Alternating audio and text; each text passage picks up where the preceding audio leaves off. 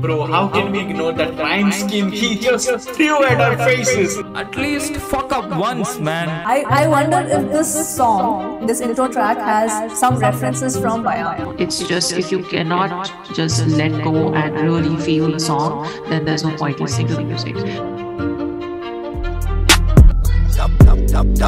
Hello, मेरा नाम है रोहन Cariappa and आज से 2 साल पहले I made this video on a rap duo. I don't make what makes them legendary videos very often, but when I do, I make it comprehensive ताकि that video becomes one point destination for everyone who wants to know about them, and also so that I don't have to make multiple videos on them. Plus, you would have noticed that I've not enjoyed making album reviews too on this channel because I find myself judging every album with the same old boring criteria in my mind. But this video is an exception because Nayaab is an exception too. I'm not saying that this should be everyone's top DHH album because after all we all have different criteria while choosing favorites. For example, if you judge tracks individually in terms of how many tracks will finally make it to your personal playlist, I would predict that Khana Badosh, the album by Joke, might ace it in that category. जिक्र भी क्या उससे भला मेरा, उससे रिश्ता ही क्या रहा मेरा. But when it comes to the intricacies, the maturity, the thought, and how the tracks are forming a cohesive unit to become an album, in all these criteria, I believe Nayaab would be remembered in the scene for years to come. After the reception of Bayan, I'm pretty sure that the process of making Nayaab would have been tough. It is easy to make music when you have no expectations, and that's why the artists who give their best in the early parts of their careers find it very difficult to put out songs consistently, because in their heads there's a constant chatter going on about, is this song better than the previous one? एक बहुत सही example है Brother V. Brother V's track Atmarama, which is one of his most popular tracks, came out in 2012, and consistency के बारे में तो क्या ही बात करें, वो तो आप और मैं जानते ही हैं. Moving on. And सीधे मौत की क्या बात करें, before the release of Nayaab, I was nervous for this too. I just wanted Nayaab to match Bayan's level. Never did I think that this monster is going to surpass it, and surpass it like how. Police में कर दो FIR और पेशी कर दो court में. I'm going to go into the details about my interpretation of this album, but before that we should know that Bayan और Nayaab के बीच में 4 साल का gap है, and that gap, that growth in maturity, skills and financial condition is displayed in this album. Nayaab is sort of a part 2 for Bayan, and that's why if you reverse the word Bayan, sort of, you get Nayaab. अब बात करते हैं इसके cover art की. How many times have we cribbed about DHH album covers not being creative? It's just artist's photo and the name of the album. The reasoning behind that is कि वो artist बड़े हैं और उनकी face value को cash in करने से numbers better होते हैं album के, and I get that. But Nayaab's album cover sums the album up so well, and here's my interpretation. Bayan's album cover was dark and was a twist on a very popular still from Dandi March, showing SEEDHE MAUT'S struggle days, and even the tracks mainly spoke about how they want to capture the world in future. But from Bayan to Nayaab, their numbers have grown roughly 25 times, and that is why you will see a bright looking cover in Nayaab. 3 guys sitting on the top of the sky. They are the 3 दोस्त, Says, Calm और Encore ABJ. Sky के ऊपर generally God या Creator बैठते हैं. This symbolizes the fact that they are the creators of this world Nayaab, जिसके अंदर आप enter करने वाले हो while you're listening to this album. Also in the outro of Bayan, Encore had a bar that said कि उनको चांद से काम नहीं चलेगा, उनको पूरा ब्रह्मांड चाहिए. सीना बढ़ेगा प्रगति की राह पे भाई अब चलेगा, जेबे भरे जा चे ब्रह्मांड से चांद नहीं चलेगा. Now this pic shows that they already have that brahman that they were waiting for. On the bottom of the tree you see 3 kids, depiction of 3 dosts from the past, because in a couple of songs they've spoken about their good old days कि उन्होंने कैसे शुरुआत किया था. The album throughout follows a yin yang theme, जिसमें एक verse bright perspective को दिखाता है या positive perspective को दिखाता है, whereas the next verse takes you to the dark side of the same coin. That is displayed using the fate of 2 kids. एक को बारिश से protect करने के लिए उनके parents हैं, while the other one has to suffer alone. Songs like Choti Soch talk about power hungry rich people with no empathy. On the left you see a guy making the other one hold an umbrella for him, while the guy holding the umbrella is getting drenched in the rain. There is a bird on the tree जिसका relevance हमें Maina track में देखने को मिला. Maina seems to be a metaphor denoting happiness. More on that later. In the whole song you would find Encore and Calm asking for Maina to sing. In other words, asking for happiness to arrive.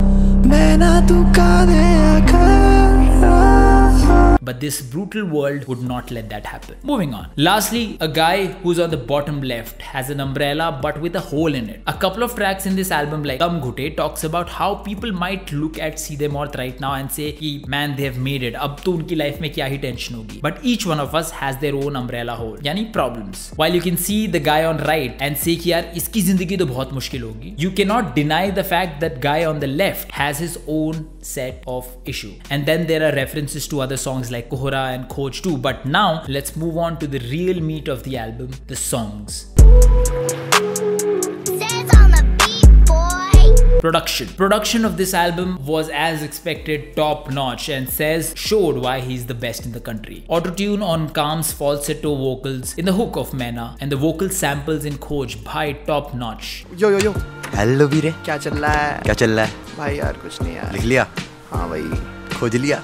लग तो रहा है यार भाई, मैंने भी खोज लिया भाई. This album has pulled off an emotionally moving track like Lena and a socially conscious track like Rajdhani. Songs that would create mosh pit like To Kya and Batti, and mellow tracks like Hoshiar. All of this was pulled off with perfection.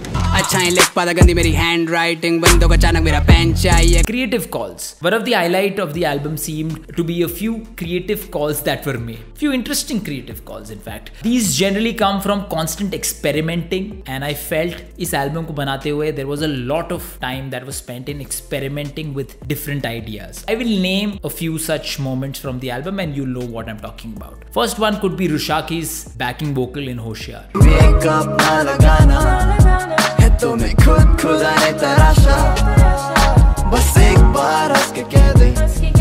Although Rushaki's vocals are playing in the background, it adds a lot more flavor to this track. A fresh vocal tone by both Calm and Encore. Calm was putting out a perspective of a young guy, so he had relatively high pitch, whereas Encore had more bass in his vocals.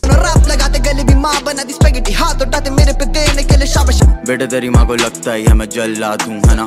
झूठ मत कहना, मुझे पता है तू भी वही सोचता है. Also, the transition and change in vocal tone when the young guy is reflecting about what ifs of his life.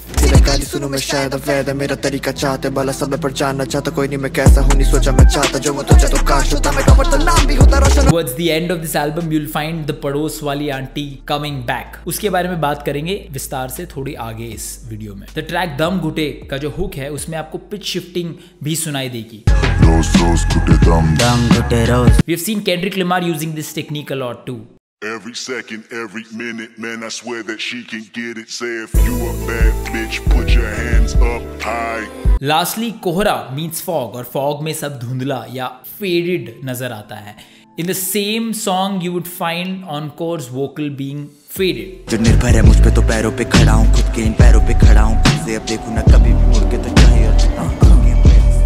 Again, a technique that is used by Kendrick too. In his song Sing About Me, he says the phrase I will never fade, and then his vocals start to fade after 10 seconds or so. Fuckers talking about you can help them with my story. You can help me if you sell this pussy for me, nigga. Symbolisms and continuation from Bayan. A lot of these songs might seem weirdly themed around something totally unrelated. Like एक music album में आप मैना या जुआरी की story क्यों सुनेंगे? But if you listen closely, you will find symbolisms. जैसे मैना singing is represented by good times, and both Encore and Calm are desperately asking for those goodness in these dark times. आगे करा खुद ही फाका पे करूँ मैं गलत, पर मैं ना सुना दे कुछ, एक लोरी जो सीधे मिटा दे दुख, सुर ऐसा जो मुझे दिखा दे सब. Kohra यानी fog basically represents the uncertainty in our minds about our own future.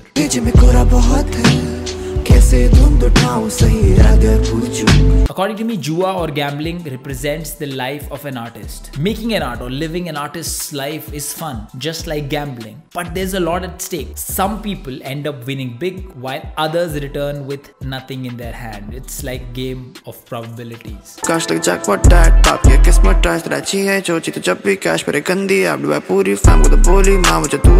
Apart from that, there were some plots that were extended from Bayan to this album. Code was a part of 2 skits in Bayan, और नायाब में भी 2 voice clippings उनकी use की गई है. एक छोटी सोच में, you know, this is a dedication to like my father, bro, who passed away through a way of mean जो अभी बहुत, और एक God Code में. हाँ bro, क्योंकि ये brown shit है bro.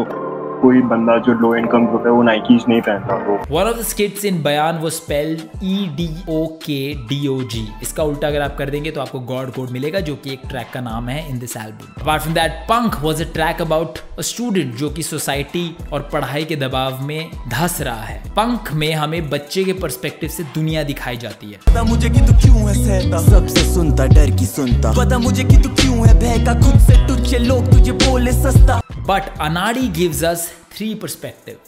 One of the kid in the first verse. छुट्टी बस पता लगा घर पे तो टूटी गान। Perspective of the mom in Hook कि वो दोनों की साइड पे भी नहीं है, दोनों को समझती है।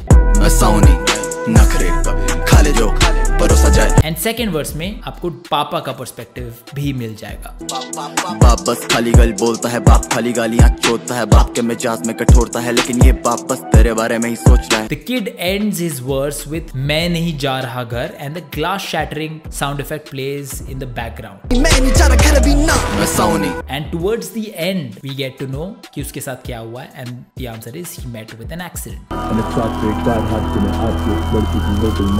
उसके अलावा पड़ोस वाली आंटी भी दोनों एल्बम में फीचर्ड है। बयान their first album starts with that skit and Nayab ends with that auntie's voice note. क्या तुमने सरिता के बच्चों को देखा है?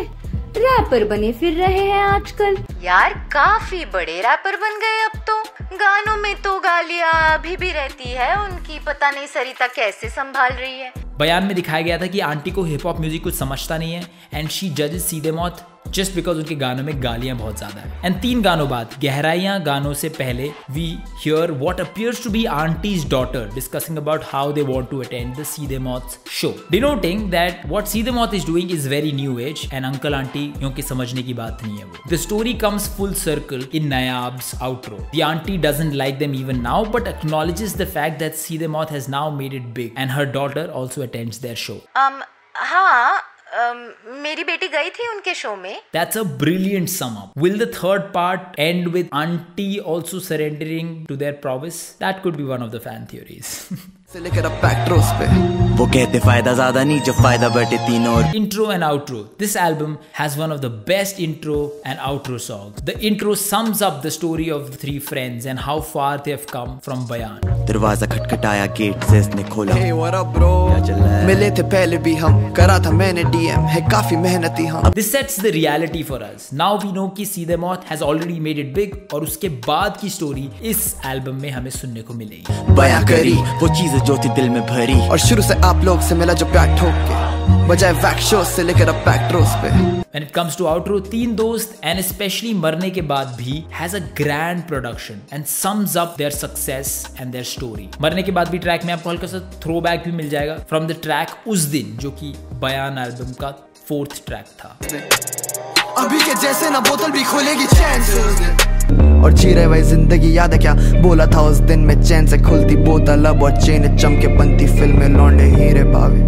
Crazy chemistry and bakchodi. It is easy to form just a random rap duo, but I've told this पहले भी कि it is not a duo if your song sounds like it's featuring one of the artists. Here, the verses were interlinked. There was a common story in most of the songs, and ABJ and Kam were not always talking about their personal lives. Sometimes they were playing characters, like Chidiya Ud mein, Kam is playing the character of this rich and influential guy from Delhi.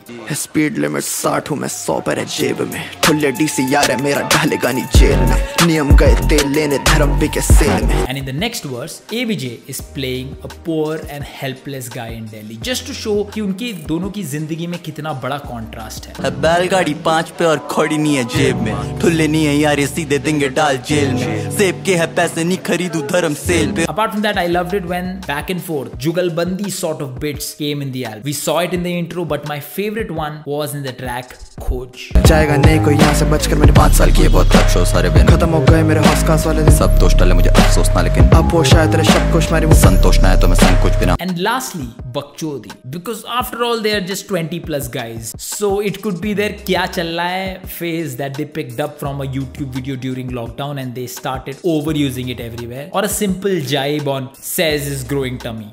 और ये दर्द बढ़ता जा रहा है जैसे cess की तोंद और दृष्टिकोण। Now honestly I have a lot more that I can talk about this album, a lot more little nuggets that I want to point out.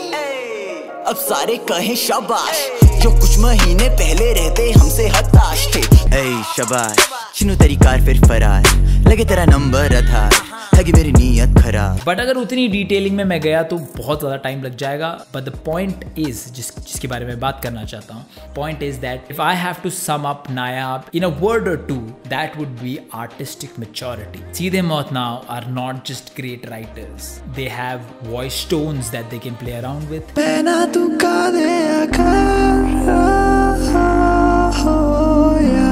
They can modulate their voices and sound like professional Eve teasers.